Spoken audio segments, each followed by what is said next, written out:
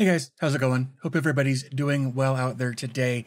Here a while back, I decided to reach out to the folks over at RasPad and see if they would be willing to supply me with a RasPad 3 to check out and share with you guys. And luckily enough, they agreed and they sent one over. And then I, being a terrible human being, sat on it for like a month and a half. Way too long. So first, I want to apologize to the folks at RasPad for taking so long to get this content created. But I guess with all of that being said, let's take a look at some of the things that you can do with the RasPad device. But first, let's go ahead and get this thing put together. Okay, guys, this is the RasPad 3 case. Of course, right now we're looking at the 10.1-inch 720p screen. On the back here, we've got some branding, a little bit of information on the bottom, like rated for 15 volts at 2 amps, so about 30 watts that it can support there. It's got some ventilation holes, some rubber feet. That's about it. On the left side if we're looking at the screen here, the left side of this will have a 1 gig Ethernet port, some USB ports, a full-size HDMI port, a headphone port. I believe this may actually be a headphone microphone combo jack, as well as a barrel jack for power.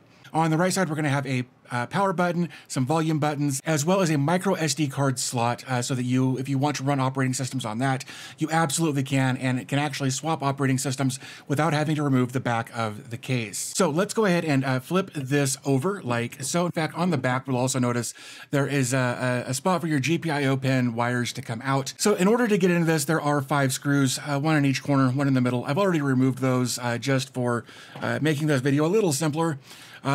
On the inside of the back of the case, there is a fan that I believe you'll have to install. I've had this for a while, and honestly, I don't remember.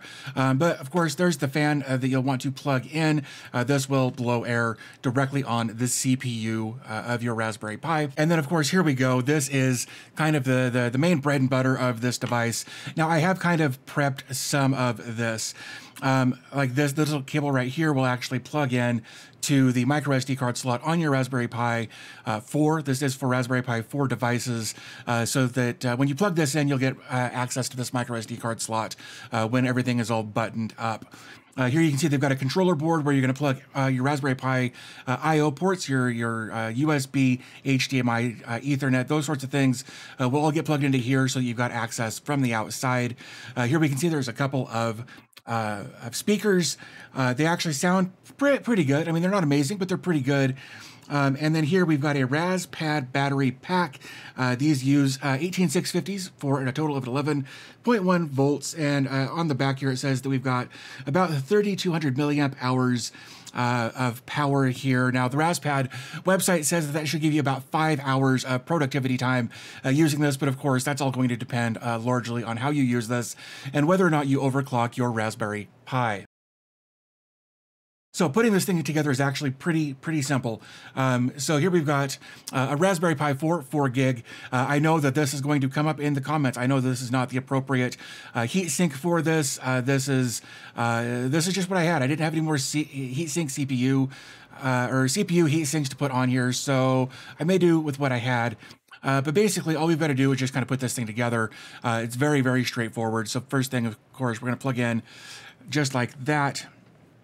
And I'm only going to put 2 screws in here just because I mess with this stuff a lot, and I don't. 2 screws will hold it just fine for my purposes. Okay, so now that we have that plugged or that screwed together, the rest of it's very plug and play. In fact, there's actually one thing I forgot to mention, and it's this little guy right here. This is your accelerometer, so that if you've got an operating system installed with the correct code, you'll be able to turn the tablet, around, upside down, side to side, whatever, and it should rotate the screen automatically. What we're going to do is just come over to here and put this right on here, just like so, and press it all the way down. There we go. So there's your accelerometer installed, just like that. Now it's just a matter of plugging in all of the I/O. So first, let's start over here with this, and like that. There's your Ethernet pass through there. Let's see. Let's do this. Let's do our USB Type-C. This is just a little plug that will go from right here to right here, just like that. And then we've got a couple of different HDMI cables here that are micro to micro. And what we want to do is kind of figure out which one is going to go where. So these are different lengths, and they are built like that on purpose so that you can wrap one around the other. So let's go ahead and just plug this one in right here like so, till it clicks in. And then we'll plug this one in on the board over here like that. And then we're going to follow suit with this other adapter here, like that, and then plug this in to here. Now, be careful about where you put these HDMI cables, because if you put it here, or if you put, well, if you cover this hole, you're gonna have a hard time getting that center screw in when we put the back on here. So make sure that that stays available and not covered when we put the back together. And then, of course, the last thing we need to do here is plug in our power cable here, just like so. Just like that. So here's where we've got a couple of options, in my opinion anyway.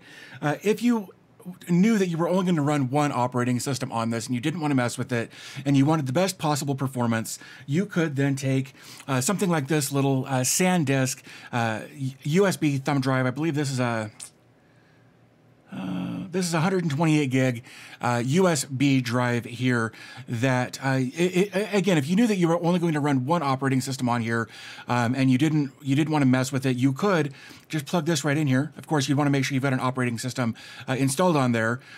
Put the case, the back cover on here and bolt it up, and then you would have USB 3 speeds for your operating system to boot from this USB device. Now, on the flip side of that, if you wanted to switch out regularly and use a micro SD card, you could obviously do like they recommend on their website and not put this USB port in here or this USB plug in here, but then put all of your operating systems on micro SD cards and swap these out on the fly. Of course, after powering down appropriately and whatnot, but you could do it that way as well and put a micro SD card slot in here and be done with it. Now, the one thing I'm actually not sure about, it should work. If you're willing to give up one of your USB ports over here on the side, you could do the same thing as with the micro SD card slot, but just plug in your USB port instead of over here. Just plug it in over here instead. Of course, once the case is on, you always want to make sure that you don't have anything plugged into this when you try to put the back of the case on or take the back of the case off. Just make sure that you don't have anything plugged in when you're assembling or disassembling. So just something to keep in mind there. That being said, I'm going to go ahead and pull this out. I think I am going to. I've got a couple more of these on the way so that we can swap this out on the fly to boot from the USB over here. So then let's go ahead and grab the back of the case here. Now don't forget, we do have this fan that we need to plug in. We're gonna plug that in right over here, right behind the Ethernet port, or between the Ethernet ports, I guess is a better way to say that. So we'll just go ahead and plug this in like so. So that way you can kind of see what's going on there. And basically at this point, we're ready to go. We can go ahead and put this back on. Be careful. Sometimes I've had issue with this cable for the fan trying to poke out the back and getting pinched. So just make sure that's tucked in there nice and neatly, like so. Click everything into place. And then we can put the 5 screws back in. I'm not going to bore you with that. So let's go ahead and move on to actually using the RasPad 3. So there you go. There's how easy it is to put together the RasPad 3 with your own Raspberry Pi 4, whether it's a 2 gig, a 4 gig, an 8 gig, whatever the case is. Very, very simple to put together. They put a lot of thought into that process to make it very, very simple. So with that said, let's actually take a look at a few different examples of how you might use the RasPad 3. Okay, so here we are where we've got the back on here. Next thing I want to do is plug in the barrel jack. So we've got power like so, and then let's plug in our 128 gig USB plug right over here on the side, upside down, like so. And then over here on the right side towards the back, there's a power button. So let's go ahead and press and hold that for a couple of seconds. And then our screen should come on and hopefully we'll boot right into our operating system. There we go. Oh, that is a Raspberry Pi 4 8 gig. I thought that was a 4 gig. Cool. Extra little surprise there. It looks like we're booting up. We're going to give this just a second to do its thing. There we go. Welcome to Raspbian 10. And hey, there's RetroPie. So I actually set this up the other day so that if I wanted to, I could kind of take this with me wherever, as long as I've got, just a little USB controller here. I've actually got a couple of these, but obviously for the sake of this, I'm only going to have one. So we'll go ahead and let this finish booting up. And there's Emulation Station booting up. And of course, a ton of games on here. I definitely encourage you to procure your ROMs legally to the best of your ability. So let's go ahead, come into here. Of course, anytime I do one of these, I always love to go to Super Mario Kart, just so we can kind of see. You can see this is going very, very fast. Got to do my alphabet backwards here. There is Super Mario Kart USA. Let's just go do a quick run through this. Hopefully, the reflection here won't be too bad once the game is actually going. All right, just like it used to be on the old school Nintendo. All right, there we go. So let's press start. One player game, Mario Kart GP, 50cc. That looks great. Gonna go with my man Toad. Been using Toad since I was about 12 or 13. So let's go ahead and just jump into here. We'll give you just a quick demo on how easy it is to run Emulation Station or RetroPie on this device. Of course, all of your whatever operating systems you run are going to be dependent on the Raspberry Pi you put in here. So we're not really gaining anything from putting this in the RasPad other than portability, man. Being able to take this anywhere in the car, to just wherever you're going to be hanging out for a while, and just being able to game on the go with your RetroPie setup in a super portable platform like this. Can't hardly beat this.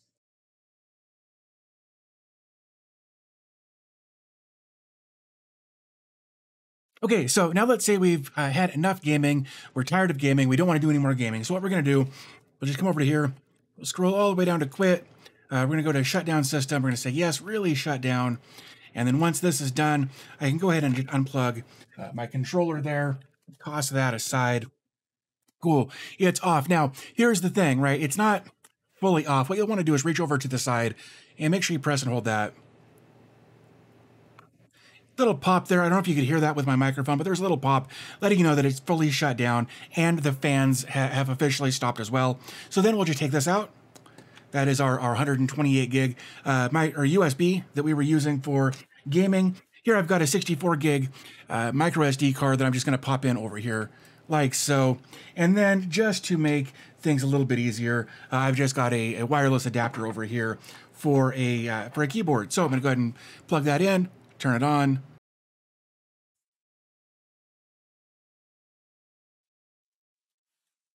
There we go. Things are booting up.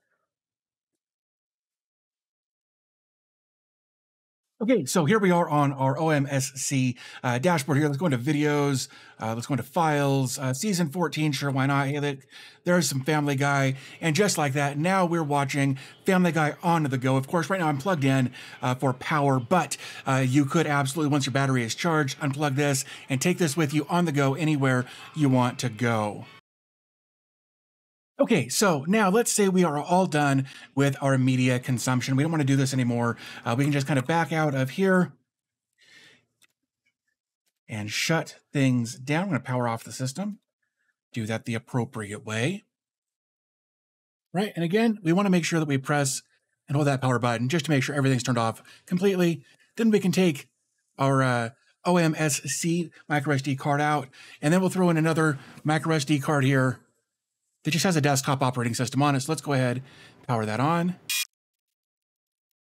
Okay, so here we are on our dashboard, our desktop, whatever you want to call it. So let's just go ahead and open up. Come on, there we go, just like so. Got a second. And then if we wanted to, we could then manage or monitor, say, our 3D print from basically wherever on our Raspberry Pi tablet. Here we can come over here to control, and there it is. And if I reach over here, you can actually see me moving around our little Lawyer Cat 3D print. But of course, once you're in here, you can monitor everything that you want to do. Start new prints, stop prints, manage everything pretty simply, just through a browser on your RasPad 3. So there are some basic examples of how you might use the RasPad 3 to, whether it's gaming, media, monitoring your 3D printer.